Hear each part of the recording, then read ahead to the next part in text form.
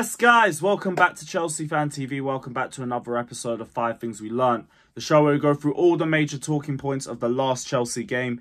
And that was an absolute roller coaster against Leicester City. We went through every single range of emotion possible.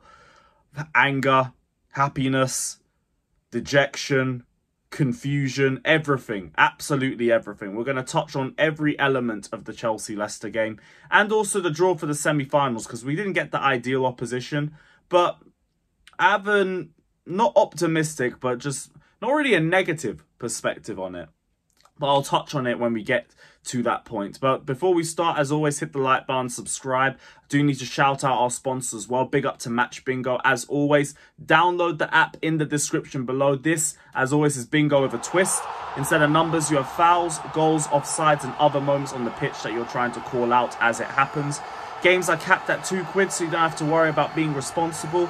They also offer free games if you want to just try it out for one time.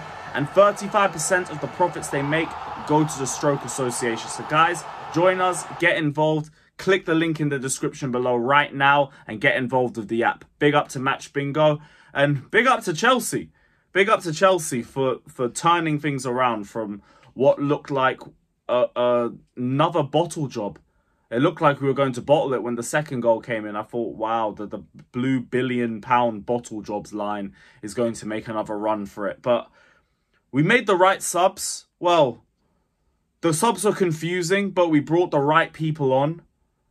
It was also a little bit late and it felt reactive, and that's why everybody was so annoyed about it at the time. But we did bring on the right people. I will give credit to Pochettino for that as well. I just need to see them quickly. And to be honest, that was going to be my first point, so I'm already going to touch on that. Great subs, wrong timing, and Sterling should have been off at half-time, just to at least save himself from any further abuse, because that first half he had was absolutely hideous, and to be honest, it warranted a substitution. And now I know there's a lot of sources coming out talking about the way the fans have been reacting to Sterling or reacting to certain individuals. I'm just going to say we're 11th. Like, I'm not surprised fans are running out of patience with certain individuals, especially the experienced ones. We shouldn't be mid-table. Our standard is not mid-table. Our expectations, our demands are not mid-table. So if we're in that sore position, anybody can get it. Literally anybody can get it. So I don't feel any type of way about it. I've seen better players get criticised by this fan base, let alone the players that we have this season. So it is what it is. But yeah, on the substitutes, great subs. We brought on the right people. Sort of ideally like to see them come on a little bit earlier. But that's about it. That's about it. Other than that, I think in terms of individuals, I think we had a good game. We had a good game throughout the first half. We were just very, very wasteful. Very wasteful. And that kind of leads me on to the second point. I've been speaking about this as well a little bit in the first point. And that is Raheem Sterling. Absolute disaster class. I said on my fan cam, that's genuinely top 10 worst individual performances I've seen from a Chelsea player. That's up with Havertz against Arsenal last season, kind of ironic. Ziyech against Salzburg, Mount against Southampton, Alonso v Man City, Bakayoko v Watford. I'm putting it right in the mix with those individual performances. It was that bad. It got to a point where in my watch along, I was raging out so much that when he got the assist for the second, I was still annoyed at Sterling. Because I've been waiting for him to do something right for about 40-45 minutes. And I know I've said before, like, he does get you GNA and you have to put up with it to a certain point. But for how long can you? How long can you put up with that? Especially from one of the experienced players. When it's like a Mudryk or a Madueke, they do need to develop. They do need to get a better understanding in certain periods. And when you're a young player, you will have those sorts of ups and downs. You shouldn't be expecting that from a 29-year-old. 29 going 30 soon. I need a little bit more consistency from him. He hasn't shown me that. Whereas he was really good at the start of the season, he hasn't shown any of that level of consistency since. So, on Sterling, like, I'll never say someone deserves to get booed, but I understand. I understand. And I'd be so real if I was in the ground, I probably would have booed him as well. So, it is what it is. It is what it is. But on to a more positive performance.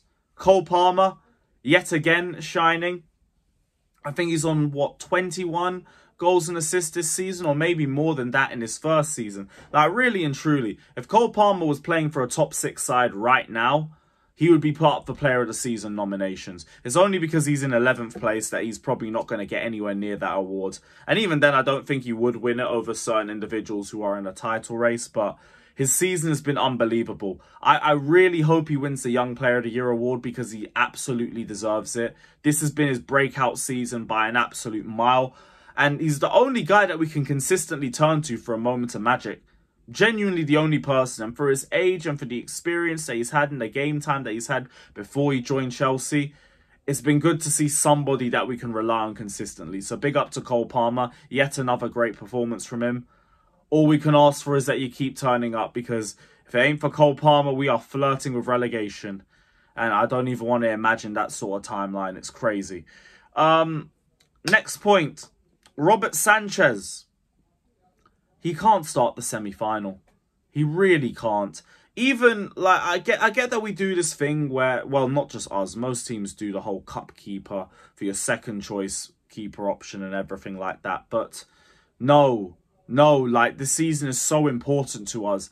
I can't be trying to hope Sanchez can do something right, because even his claiming of crosses was shaky yesterday. Positioning was shaky. The time it took to release the ball was slow again, and it nearly led to a goal being conceded in the first half. Like, we need more. Petrovic, like, I know his distribution isn't great, but he's not going to dawdle on the ball. He's just going to get rid of it. Sanchez doesn't do that. Petrovic will claim crosses better. And you could argue both are good shot stoppers, that's fine. But Petrovic is the one in better form. It needs to be Petrovic now to the end of the season in all the games. Sanchez has not done enough to justify starting the cups, to justify starting in the league games. It is what it is. He shouldn't be playing. We move. On to the final point. Did touch on it earlier. It's time to beat Manchester City. We've got Manchester City in the cup semi-final. Obviously, the toughest opposition we could have hoped to get. But, I mean, if we're serious about winning the cup, you got to beat these sorts of teams. Manchester City are there. We've got a respectable record against them this season. We haven't lost to them, although we haven't won either. It's time to win. That's all I can say about it. It's just time to win. You got to get the victory today. Well, when we play them. But can't go into that game being scared. Can't go into that game being shook. Fact is, you've played them twice and you've stood toe-to-toe with them, and you've given them probably their most frustrating games of the season. Time to go and do it again. This time, we need to leave with a victory. It would be nice to get one at Wembley, innit? But we will see. We will see. Big up to everybody that's locked in. As always, hit the like button, subscribe, all of that crap. And we'll see you guys very soon. Take care and up the Chelsea. Potch out.